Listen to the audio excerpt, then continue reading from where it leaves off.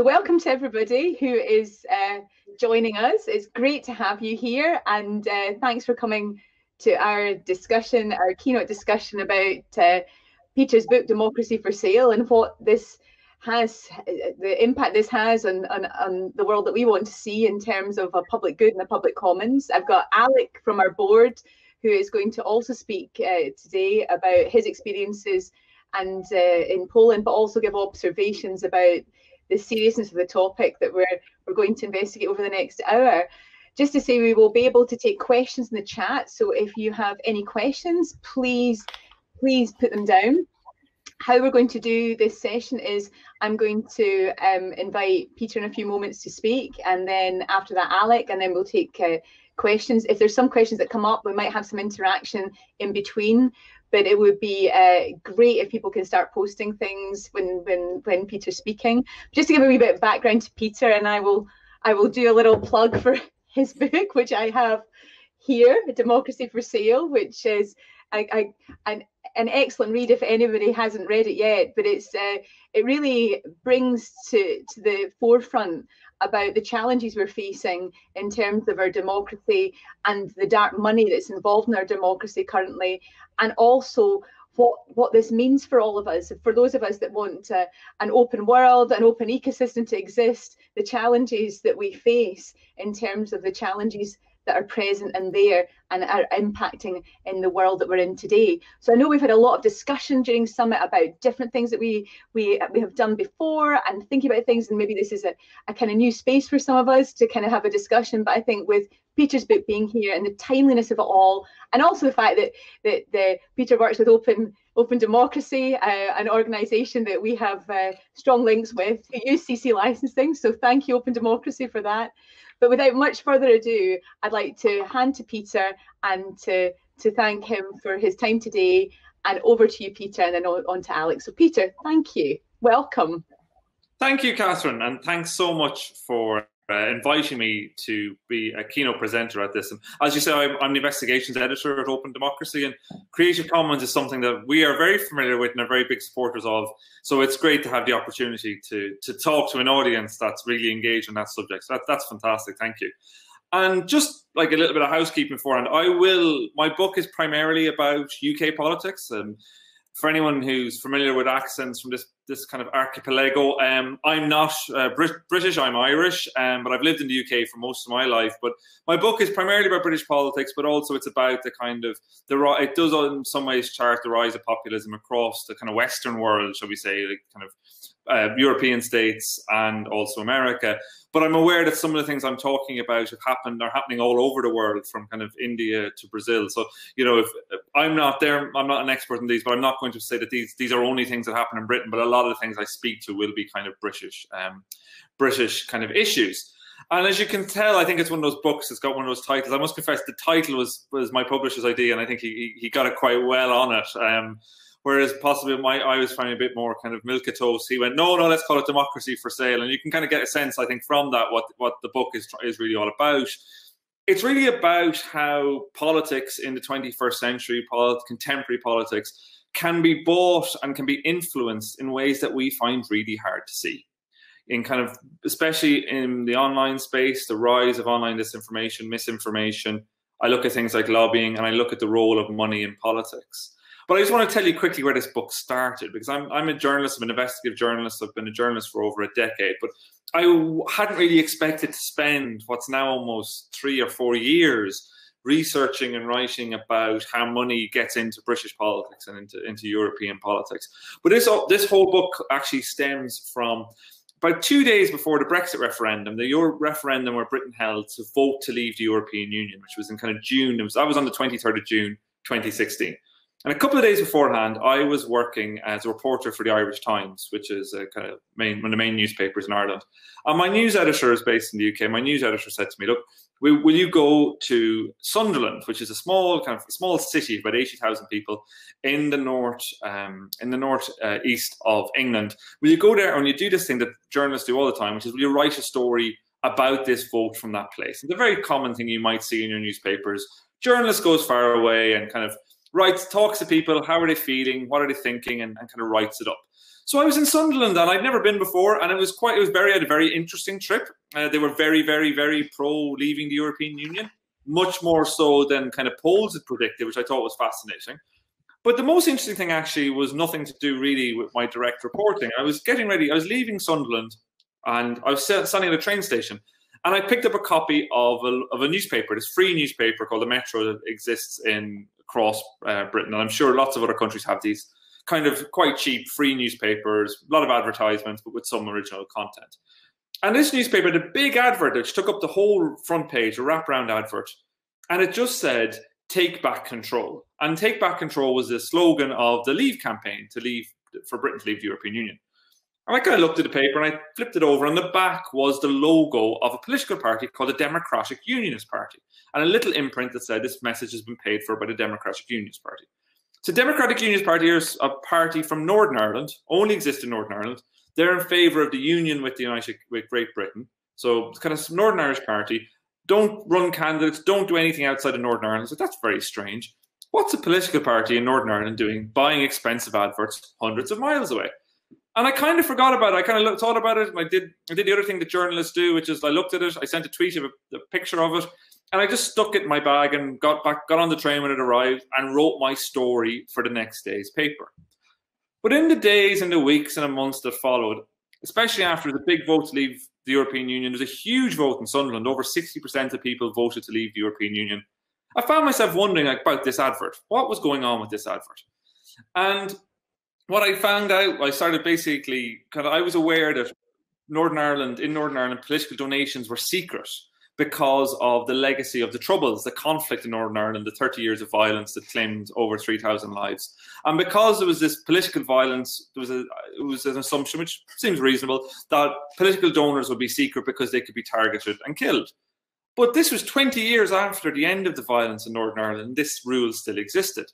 And so what happened was I basically started writing about this. I wrote with a colleague at Open Democracy. We did a big investigation into this money. We discovered that the Democratic Unionist Party had spent a huge amount of money, almost £500,000, which is a huge sum for British politics and a ginormous sum for Northern Irish politics. It's more than 10 times what the DUP had spent in the previous election campaign on their Brexit referendum.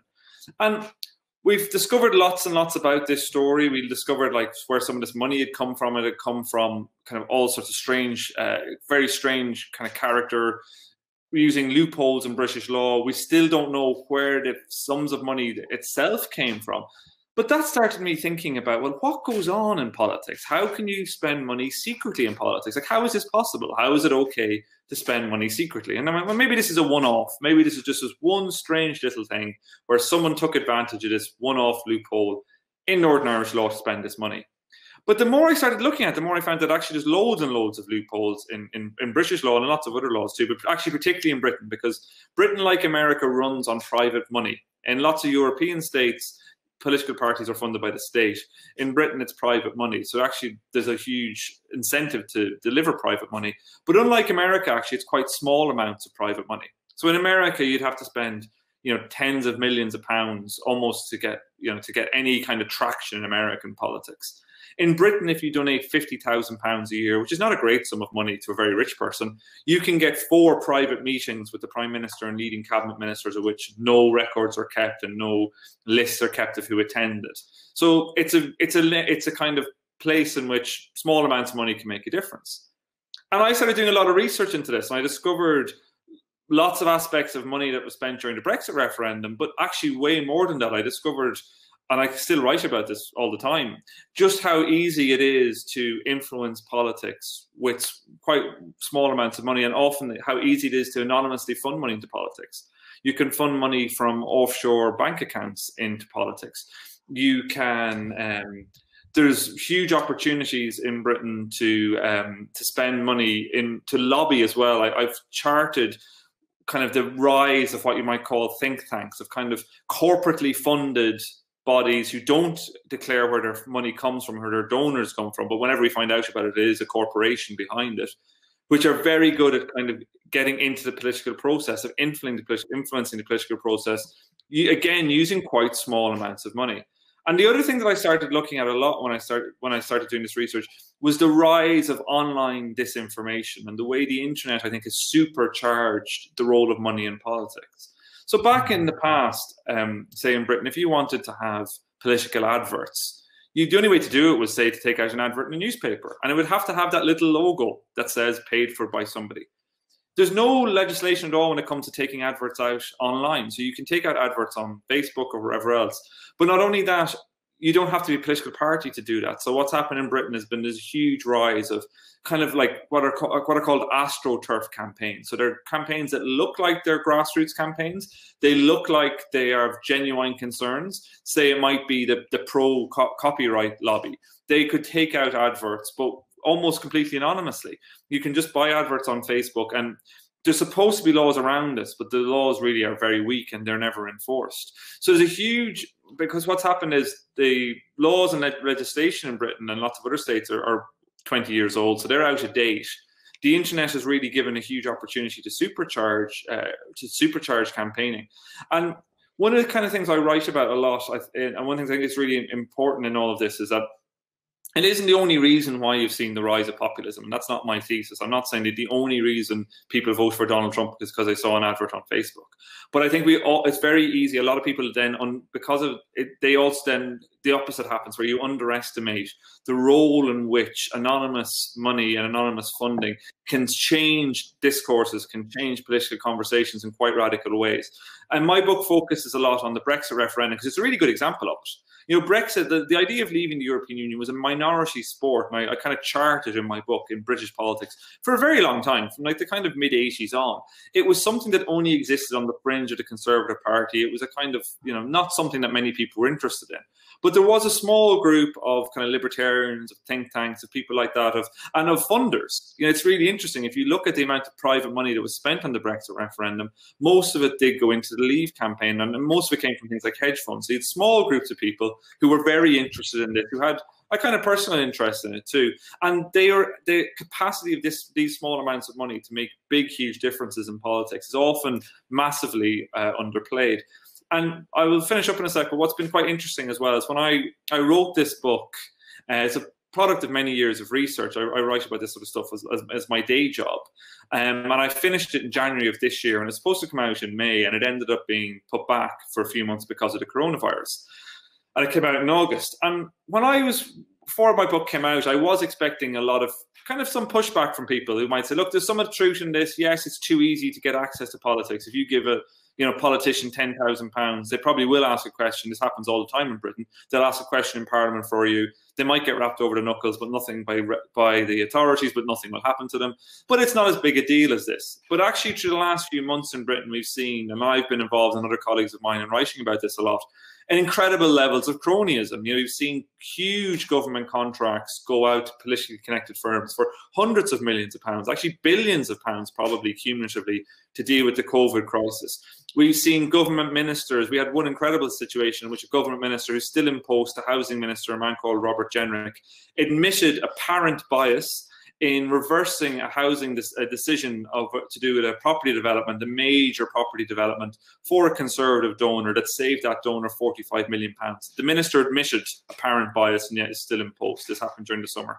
We had the Prime Minister give his own brother a seat in the House of Lords, as well as a lot of Conservative Party funders and other people who were close to him, his former editor and his best mate, Yevgeny Lebedev, who's a major newspaper owner too. And so we've seen, I think, kind of the reality of what this cronyism does and what corruption does in politics, both in terms of outcomes. It's quite palpable that Britain has had worse outcomes in this coronavirus because of the way it is governed. And so this is the kind of almost like the outworking, I would argue, of a system that has been really badly broken for a long time. But in classic fashion, and I don't think this is just a British thing, I think it's the case across the world, and Catherine has political experience, so she might wish to differ with me, but often politicians, no matter what stripe they are, have a huge vested interest in not changing a system, even if the system is broken.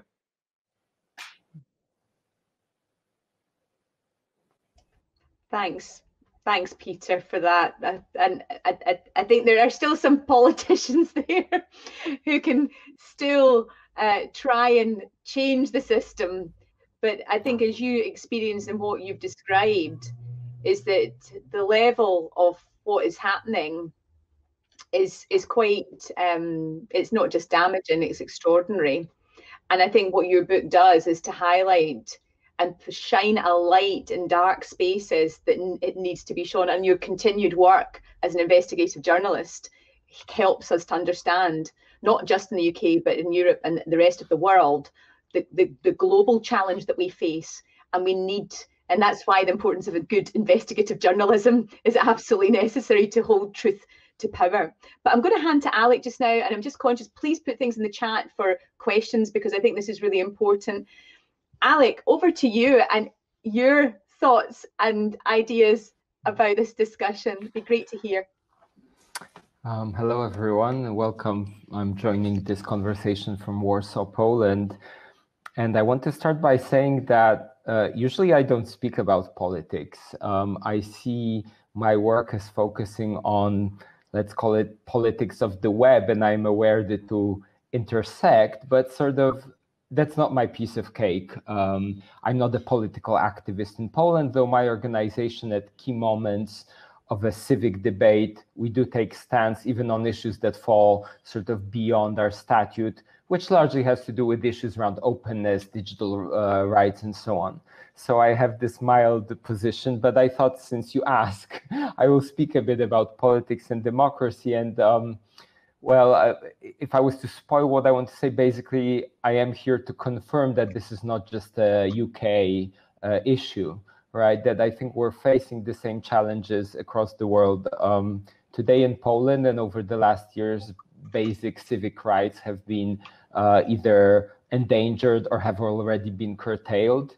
Today, the Constitutional Tribunal has further limited reproductive rights of women, which already are one of the most, we have one of the least liberal, if not the least liberal law in the European Union. So it's actually a quite tough day. At the same time, we have a civically backed civic rights ombudsman who she's not being chosen by the parliament for purely political reason without any taking into balance of her sort of work as a civic ombudsman, which is a non-political position. I could go on and on. I don't have too much to say about the funding part of politics, which I find your analysis extremely important, largely because I think these analyses are not fully made in Poland. Similarly with disinformation, we all have a sense that we basically function in the same environment, that both political and technological, which together combines sort of gives rise to disinformation, misinformation, but actually we're a country that, despite being in a pretty tough geopolitical location, right? We're on the border with Russia, on the border with Belarus, in a region of Europe and the world, which is often not thought that way, but you know, conflict is not really far from us. We failed to do these basic analysis, so I can only appreciate the work, Peter, you're doing in the UK. I found really important what you said. Disinformation is for me a crucial issue. For instance, we just had presidential elections in Poland, and I was dismayed that across the political spectrum, not one candidate flagged it as a key issue to deal with. I think one could say digital issues are difficult, you know, they're not the sort of typical understandable issue. And we know that politics, in presidential politics, simple messaging. But when you think about it, I think it becomes pretty clear that all forms of disinformation, and be it both, you know, geopolitical, be it political at national level, but also even challenges around hate, you know, at the level of personal lives, I think it affects us all. One thing I want to highlight is that another thing, I think one of the big challenges I'd like to put forward as well is that our public spheres begins to splinter. I'm a big fan of the term open, used not only in relation to content, but also societies. I do believe in the vision of an open society.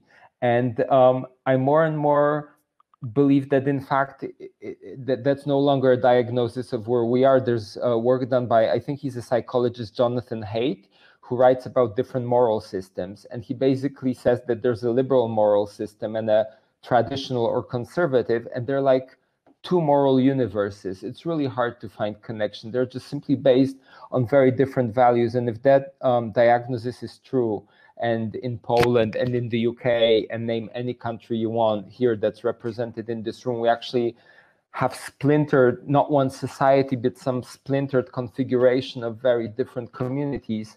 That's for me personally very hard. And now I think, if I may add a perspective coming from also a person involved with Creative Commons very long, I think the big question is, how does that connect? And does it connect? And I think in general, and I hope we can discuss this a bit further, I believe that we need to pay attention to this, though I don't know how much.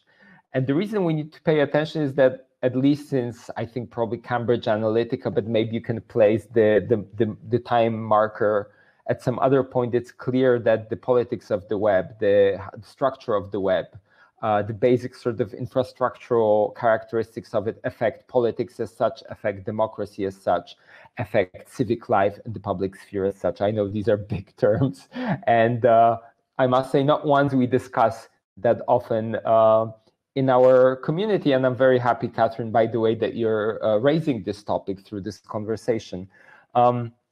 So I hope we can talk a bit more what's our responsibility here. I just want to finish my introductory sort of statement with an anecdote, if I still have time. Catherine?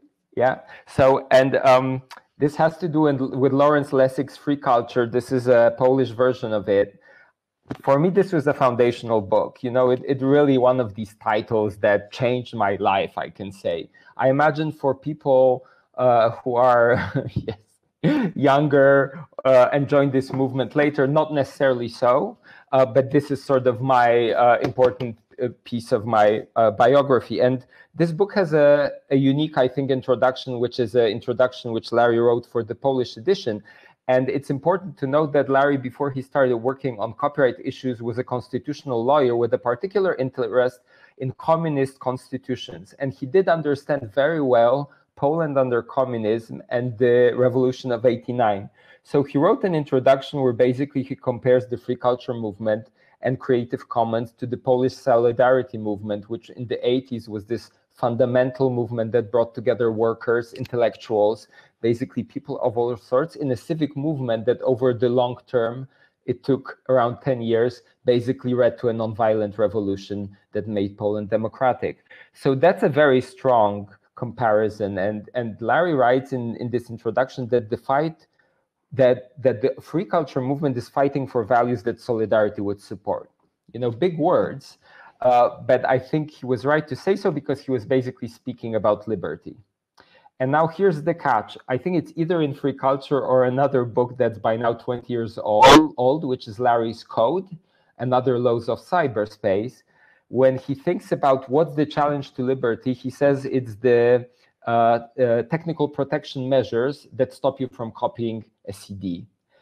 And I think that sounds so anachronistic, some might even laugh, you know? I think we shouldn't laugh. 20 years ago, that was really the big issue around control, personal liberty and freedom. But by now, we moved so much on. I think, Peter, you don't worry in your book that there's some big democratic challenge to copying culture, right? And so for me, this is the question. I think I wouldn't laugh at this comparison that the values are the same. But clearly the stakes have changed. And I think this is the big question for us. To what extent we can do this work as a movement, you know, that has specific tools. I assume we will not suddenly shift to being, for instance, a freedom of speech organization, but I hope we can talk a bit what's the work to be done by us. Thank you. Thanks, Alec, and thanks, Peter, as well. Now, we've got some good questions in the chat, and I think that's an important moment to bring those in, if that's okay, Alec. We've got Matthew, who's asked about, I wonder what the panel makes of some of the US literature on dark money and politics, including the work of Larry. And then Ben McCaskill's asked an interesting question. I think this is more to you, Peter, about is there an ethical way in this money-driven political environment for business to influence direction in politics? Copyright reform, for instance, can be driven heavily by giant industry, and these reforms have catastrophic impacts on our business. But we haven't tried to pour money into politics to combat that. It feels unethical to buy our protections. I think this is a really interesting point. And then Matthew's going on actually to talk about dark money, both in US but also in Australian politics. There's more coming. There's more points coming up as well. But I think that's the first few questions we have.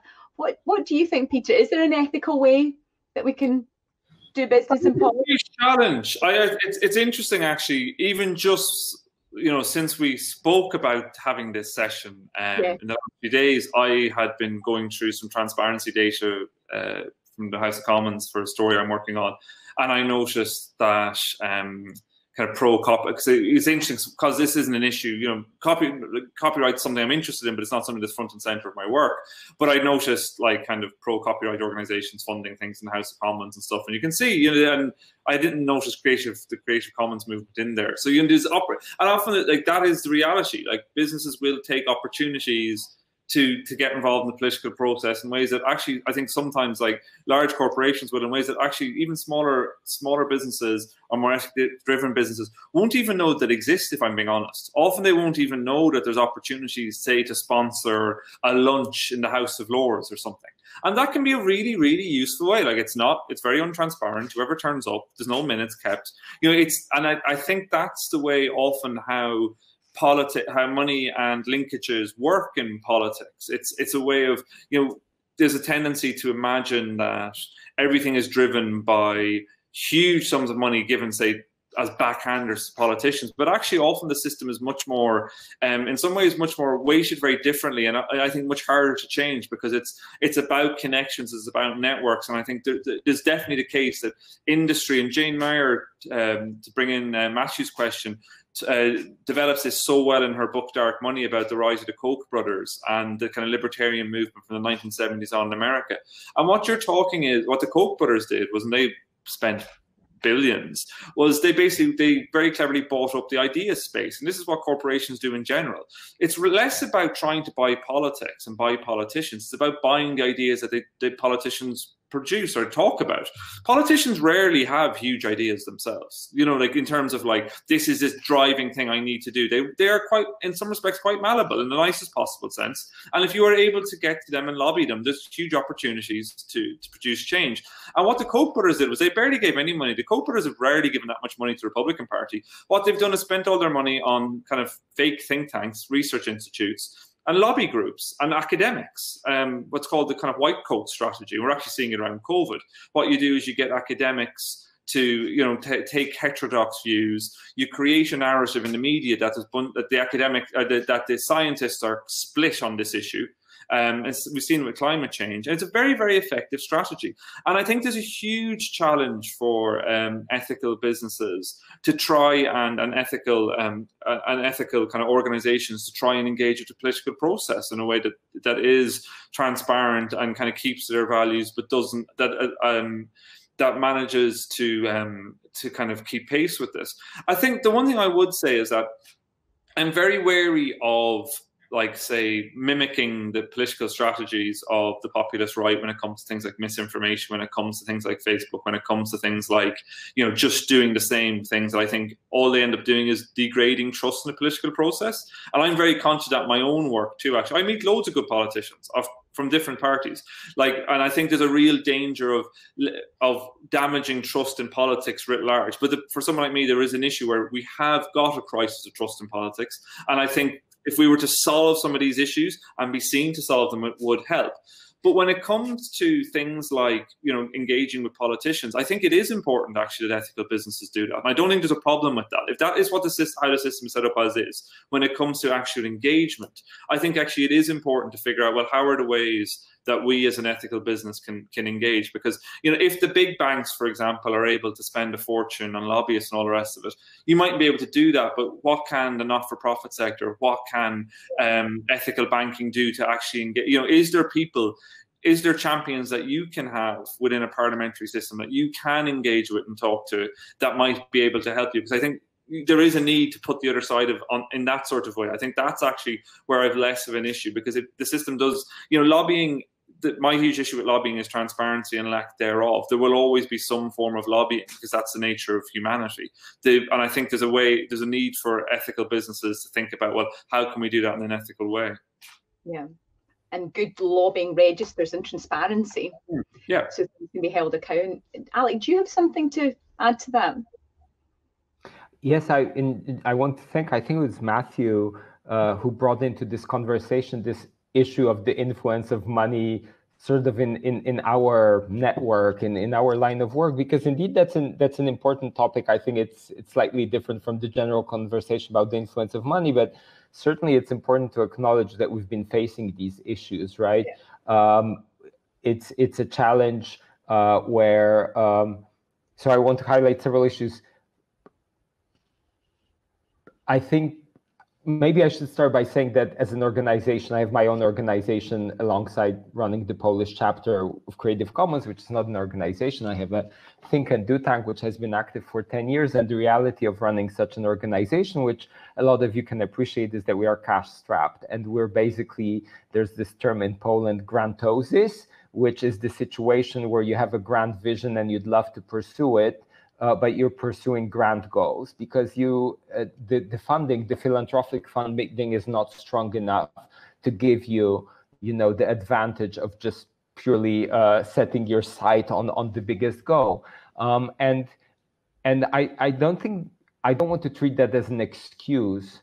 And I think the main goal is being very sort of self-aware and reflective about where your funding comes from. And for instance, one of the rules we had, but it's also a rule that easily can be questioned, is that we felt that we can't take corporate money on non-activist, non-advocacy work, for instance, on educational programs. And I think you need to judge yourself whether you feel that's a fair sort of balance, or whether money always corrupts, and that's not something you can do even if you split between, you draw some line internally.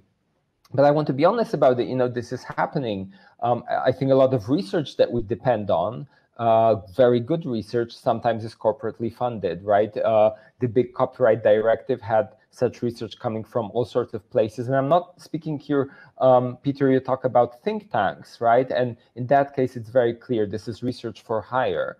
But more interesting is the case of academics, which I think, again, I trust their integrity, but their programs, their projects, their specific papers, or whole institutions sometimes are funded with corporate money. And I think it's a really big question. And the only answer I can provide is that it's a blessing to have independent funding. And for me, there's no stronger way to do it than crowdsource.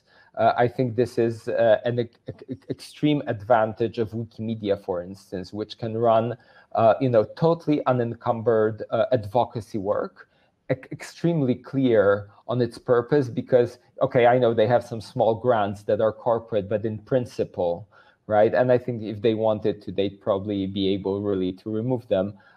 This is sort of from the community, it's civically funded.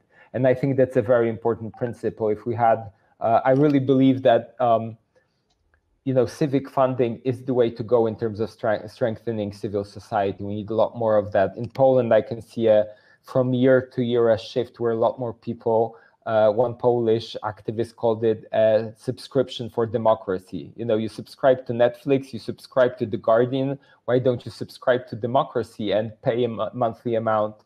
I think that's a very strong metaphor we should explore, both to fund, big level political work and activism, but also the kind of work we do.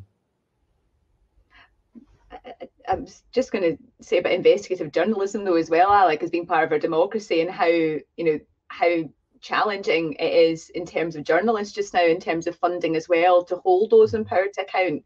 And I know that the funding models of our press have changed dramatically. I don't know if you want to. I see a question come up for Alex, but I don't know if you want to add something to that, Peter. In terms of media, I think this is a huge challenge. My career, if you even just look at someone like me, like I worked in for-profit media, put it like that, for years, for over a decade. Now I work in what we call the not-for-profit sector. So Open Democracy is supported by subscribers who give us money and donors. And a big difference, I think, and it's one of my big things with this is, so with Open Democracy, we do publish on our website details and financial breakdowns of all of our money. And a lot of the kind of people I write about don't, and that's a huge thing. I think it's to me, it's a big red flag as well, because you're like, well, why will you not tell us where your money comes from? But there's a huge challenge when it comes to the type of journalism I do, and investigative journalism in general, and just journalism in general, because the old ad revenue model of journalism is broken. And what we've seen is Facebook and Google in particular have harvested all that money, basically.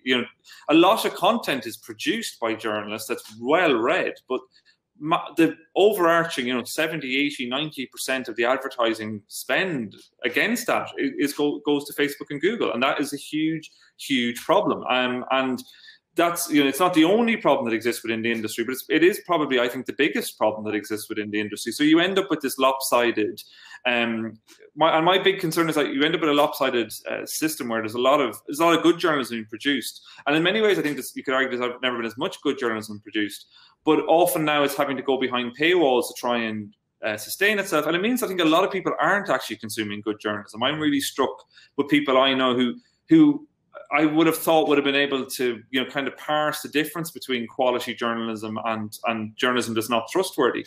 But often and I think part of the problem is that so much of it's going behind a paywall. Huge amounts of really good journalism is now behind a paywall. So people are kind of just getting their news from whatever comes across them. And that's aided by tech companies, and that's the models within it. So I think there's a huge democratic issue that goes behind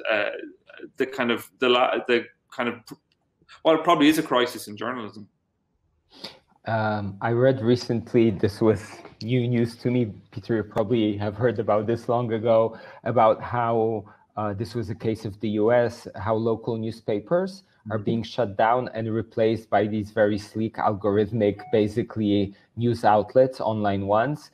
And there's even now an arms race, because I understand that in the response to a network of right-wing, these outlets, there's now a liberal venture capital fund connected to some foundation, to some media company that tries to roll out their equivalent. And as you said, this is interesting. You said we shouldn't be following the right-wing tactic of these disinformation methods. These people decided that's the way to go. So, clickbait, data analytics, micro-targeting, you name it.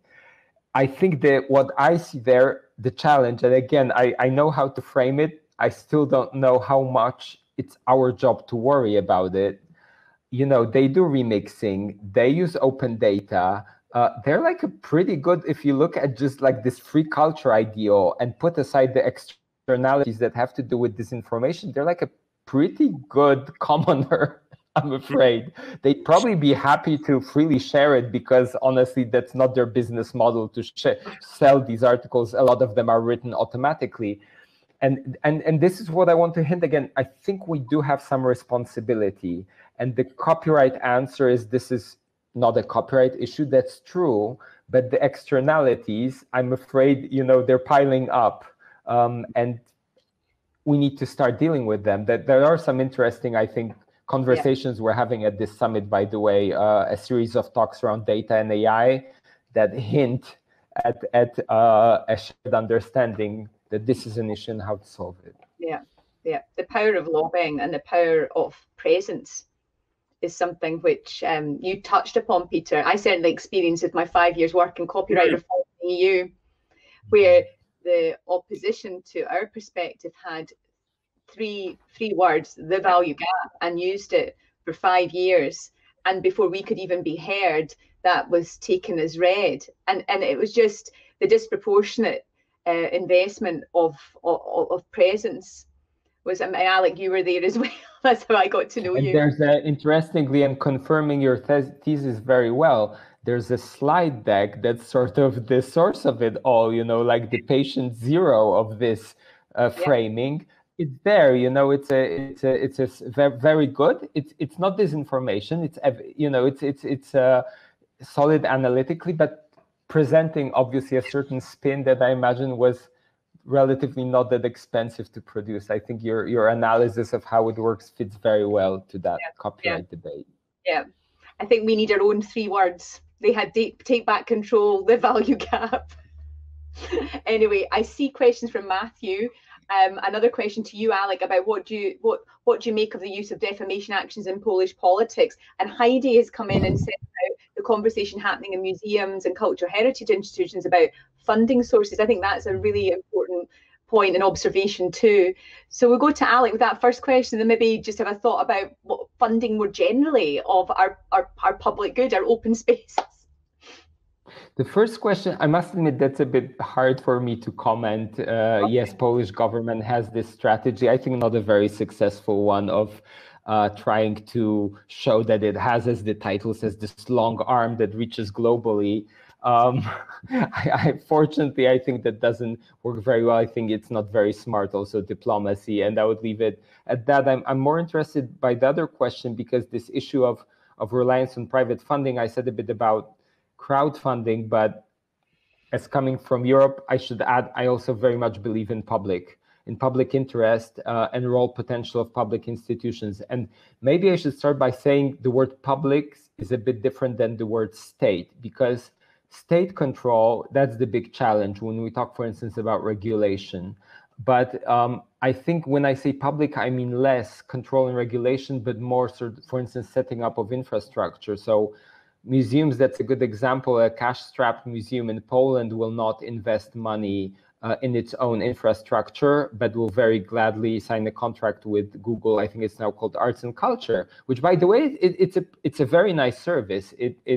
I wish it more applied principles of open and had a better, for instance, presentation of public domain. But in general, it's really cool. But the only problem of it is it makes these institutions reliant on a service. And I think we see this even more now in the pandemic. I remember listening to this podcast by a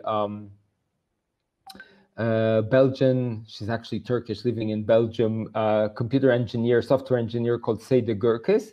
And she says that it's a shame that all these universities basically immediately purchased corporate accounts on Zoom or WebEx or whatever other teleconferencing system you want, instead of making for themselves this challenge of setting up European public teleconferencing infrastructure, because we all now need it, right? And I think that's a very well made point. I heard it, like, it's probably has been made by many people. For me, say there was the first one who made it, and I keep seeing it, with each sort of, with the current wave. I feel we've kind of lost a half year when maybe some really smart group of engineers and funders and university administrators could have had this running, Yeah. There's a question come in for you, Peter, but how many years do you think it will take for people as a society to understand the manipulation schemes and become resistant to it? I'm not sure if I could put a year figure on it. I do think it's really important to start doing this. Like, as I say, like, one of the reasons I think I became so engaged in doing this work was that I'm a journalist. I've written lots about politics over the years. I've written books before, and this was a world that in some ways I fell into and started asking questions about. So I think it's actually because, in a funny way, even I would have a lot of friends who are political journalists in London, in Westminster, what are called lobby correspondents. And when I started doing this work, a lot of them were just saying to me, why are you bothering with this? It's not very interesting. Like, if this happens, who cares? And I think slowly that has changed. I think that mentality is changing. So I guess part of what I hope is that by the work I do, people will pick it up and run it and do other things with it. People will start to learn a bit more about how this is happening. And ultimately, I guess in some ways you'd hope that it hasn't happened yet, but that politicians will see that there's almost a tax on manipulating voters. There's a tax, there's a kind of electoral tax to be paid. And as I say, unfortunately, it hasn't happened yet. We had a very dirty British general election in December in which there was all kinds of online malfeasance. The ruling party, the Conservatives, rebranded their Twitter account as a fact-check account during a live debate and then doubled down on it and said they'd do it again. What's called shit posting, basically, on the internet, where you just post stuff that's clearly nonsense intentionally. So they made a fake Labour manifesto, paid for Google advertisements. So if you typed into Google Labour manifesto, the first thing that came up was this fake manifesto that was full of nonsense. That kind of stuff, which is very undermining of democracy, and they didn't pay a tax for it. And that's my concern at the moment, is that there hasn't really been a tax to be paid by people so far. But I'm hoping that as people start to understand this more, people start to understand how they're manipulated and how easy it is to be manipulated. And the big tech companies are a huge part of this, and I think in a lot of states, Britain's not the only one, we've kind of outsourced regulating our democracy to tech companies. Yeah. It's become, what does a tech company want to do? And I remember when Facebook announced their ad library about 2 years ago, it was like this amazing thing. And people go, oh, this is great. Facebook are going to have an ad library of political adverts. Surely the state should, that's the state's role. It should be, we should take, the government, the public should have some say in this. It shouldn't be just down to what Facebook will allow to happen or not allow to happen. And I think that's the biggest problem, if you ask me. Yeah. I think in your book, you talk a lot about the failure of the laws around elections and how our election laws in the analog world, and it's not fit for purpose for the world we're existing within, and those gaps need to be addressed. And even when people have broken the law, they're fined after the time the events happened. And it's tiny amounts of money as well. It's what, if you talk to politicians, it's what they say, it's the cost of doing business. A fine for breaking electoral laws, it's the maximum in Britain is £20,000, which is not that much money in Britain at all for for parties that take in 40, 50 million pounds a year. It's just not, it's a drop in the ocean. It's a bit the same like the fines that tech companies get. So the highest fine ever for, until recently, until they changed it, previously the highest fine for a tech company in Britain around politics was Facebook got fined £500,000, which for Facebook is, Facebook wouldn't get out of bed for 10 times that, never mind worry about a £500,000 fine. Mm-hmm. Alec, do you have anything else to add to that? I just want to say I'm a bit surprised, and I'm counting on seeing at least in one country some kind of moratorium on disinformation. You'd think that at some point the outcome of an arms race, that you do game theory and you calculate your costs and you reach disarmament or moratorium. I'm always heartened when I think about challenges like that. There's this podcast, an episode of the 99% Invisible podcast, which is a very good podcast about design, on fire emergency measures in the past. And I think somewhere around 18th or 19th century, state of the art was a wicker basket connected to a winch at the top of a building through which you could lower babies, so at least they survived. And the moral of the story is we went a long way, right? And we have the famous staircases outside of buildings in New York, and everyone can run down, and we have fire extinguishers. And that's the metaphor would say we just need to wait a bit, and ideas about public safety, public health, public interest will kick in. That's sort of the optimistic maybe perspective, I would hope. Though I also think when you say about tech companies, I always see a challenge. I'm in favor of state regulation. And again, I think that's a thing that Europe is trying to bring into the tech debate. We're seeing more and more that it's a very American approach, very deeply rooted in this American idea, what it means to recklessly experiment, right? It sort of worked for this nation, but there are also other traditions. So I think that this idea of regulation is important, but I keep thinking, I think there's a very large chance these companies will remain important actors. We can curb their power, but I'm really interested in ideas. Sometimes they're called platform constitutionalism. I think these are like long-term ideas that these companies have huge work to do to answer the question, what's their responsibility? And I know, I find it fascinating to observe, for instance, the Facebook Oversight Board. A lot of debate there, a lot of criticism. Some people say there's something interesting happening there, but I at least think we should be following these developments alongside regulatory talks, because I think in the long term, they need to also answer some questions about their responsibility. I remember when it was Jenny Gebhardt from the Electronic Frontiers Foundation, we shared a panel at IFLA last year, and she was describing this macro advertising and as it might be the best advertising, but how she described it was, lead paint was the best paint in the world, but it's toxic and we banned it. Micro advertising, probably the best advertising you could possibly have in the world, but it's toxic. And I thought that was a really good analogy of what we're facing. She knows I use her quote from time to time, so I just want to credit her. But it's an important point. I think we've got a few questions. I'll come back to Emilio about the stuff I was saying before. But I think, is the panel heartened by this week's American DOJ prosecution of Google? That's one question. It's an antitrust case. Yeah. And it'll be interesting to see what happens. Like, I think even Facebook's moves in the last month suggested they think Joe Biden, that Mark Zuckerberg, it does feel like Facebook are changing a bit because they are worried about what a new administration might mean. Even though I'm not au fait enough with the mechanics of American politics to find out, what would be possible. But it does sound as if, if you look at the changes Facebook have already talked about, the stuff at QAnon, like closing down the QAnon sites, I think was really interesting as well. It suggests that, and Facebook are Mark Zuckerberg is in particular, they're very, very, they change based on what's happening. So I think it's quite an interesting development. And I think clearly, the reporting I've heard of the antitrust case with Google does suggest, if you look back, I mentioned it briefly in my book, if you go back, the word antitrust comes from the trusts of the 19th century, the great big kind of robber barons of American, of the kind of the 19th century of American, the railroad, who owned the railroad and had these huge trusts that were huge, conglomerates and monopolies, and the antitrust movement came out of that, and it took decades, but eventually they did break up the trust, and that's where antitrust law comes from. And there is a history of doing that in America, and I think it is interesting to hear these people talked about Facebook and Google and Amazon and others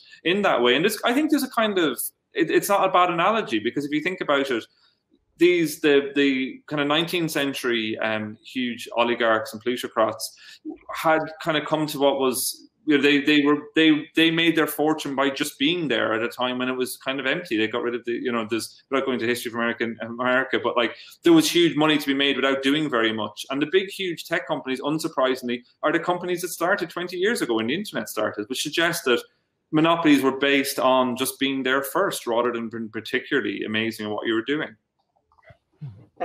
I guess it's also linked to some of the debate we've been having during this summit about digital public infrastructure and public spaces online, and how we break down walled gardens and all of that too. And that's something which I think is important as we think about our future as well. Sorry, Alec, you were coming in there.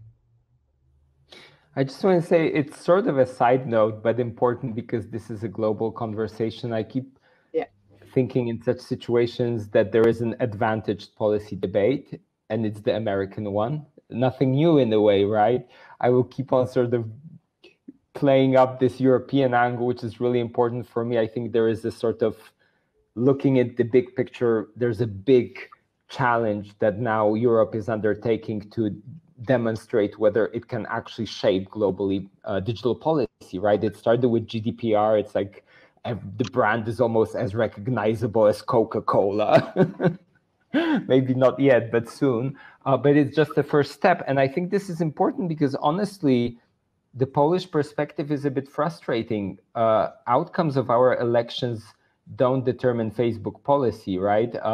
We don't have the ear of Mark Zuckerberg unless there are some geopolitics playing out, and Poland is some minor but important ally for the US.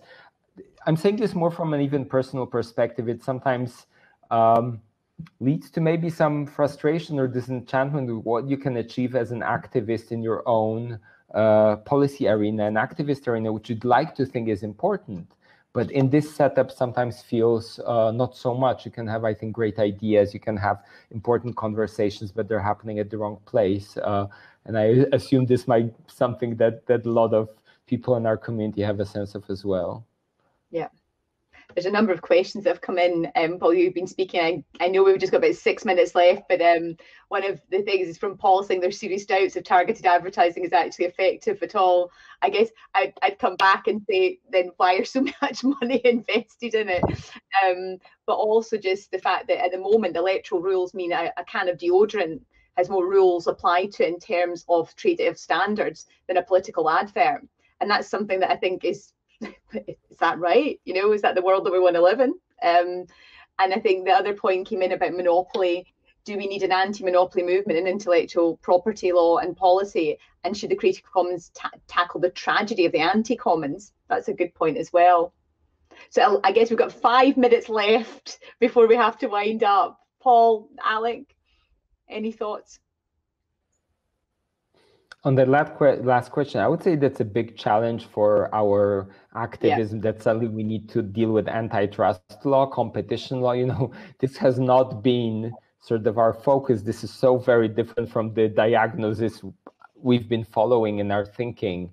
So I just want to, without having a good answer, just highlight the fact how challenging it is to pivot so much, you know. And I see this happening. And for instance, EDRI is doing very good work, but I think it's a European digital rights initiative, I should mention, suddenly dealing with competition law. But just the last thing I want to say, I've been hinting that I'm not sure yet what the solution is. I think it has to do something to do with caring for the public sphere. I think that's what we should focus on. I think the project we should all be looking at more and sort of building connections with and supporting is Wikimedia. That's the online space that functions relatively normally in all this craziness. It's not perfect, it has its challenges, but it's, I think, a lot better and misses all these issues. Like, you know, for sure there's no advertising there. And probably that's a topic for a longer conversation, but I would leave you with this idea. Go over to you, Peter. Yeah, I would agree. I think you know, from like kind of touching on what, you know, I've said my piece about what I think is important when it comes to money in politics. But I think the public sphere, you know, as a journalist, the public sphere is something that's really, really important. And I think having some form of shared public sphere, and, you know, I talked there about having so much quality journalism behind paywalls. I think, you know, finding ways to take that out, finding ways to kind of bring that into the public realm, so there is, you know, a sense in which you can have a public conversation, because I think more and more that's why we have seen the disintegration and the splitting. And it kind of speaks to that whole thing of disinformation, and even whether or not target advertisement works, it's quite clear, you know, to the extent it does, it's quite clear that it is incredibly easy for advertisers. It doesn't have to be politics or advertising, it can be anything. It's very easy to segregate populations into niches and cohorts, and you can do it in Facebook in 2 minutes. And I think that segmentation of society into discrete units, into discrete cohorts, has fed into this atomization, this sense that there's huge polarization. And I think anything that brings the public realm together in something, you know, some sort of Habermasian way, I think that's really important. I think it's a place where a kind of movement like Creative Commons would want to be. Thank you. Now we're down to 2 more minutes. Maybe I could just let the panel have the final words, because we've got 2 minutes left. I must say that I feel that I managed to mention Wikimedia, at least at the end. And Peter, you mentioned Habermas. There's not much more to add. I can plug my book some more if you want. Well, you should at least show the cover. You know, it's also a very pretty cover. Why don't we do that? He's got a copy there. I've got one too. So look, I just want to say we're now down to kind of a minute before we have to finish, and I just want to say to the panel, to Peter, thank you so much for joining us today. It's such a pleasure to hear your thoughts, ideas. I think it's inspiring, and it's also it widens our discussions this week to think about the broader context we exist within, and that's so important in the world we are in today. And Alec, it's always a delight. Alec's a keyboard member and also an individual who's had a wealth of experience both within this movement, but also thinking about a European context, a political context as well. So I thank you for that to Alec. So if you are interested in Peter's book, I think there's a link in the chat. And I just want to say all to the audience, thank you so much for your questions. It's been really fruitful, this discussion. I also want to put on record thanks to Alison and Victoria, who you didn't see behind the scenes, but who have been helping us, and Mary as well, to make this this session work as well as we had hoped for, and boy has it worked really well. So thanks to them too, and all the volunteers who are volunteering at the moment to make our summit happen. It's down to you that this works, and we're just truly grateful for you using your free time and your voluntary efforts to make this such a success. So there's a few more sessions after this, I think, later on, and I hope you all have an amazing, some of you it's morning, some of you it's later evening. For me, it's coming into the evening time. So thank you so much. And again, thank you to Peter and Alec.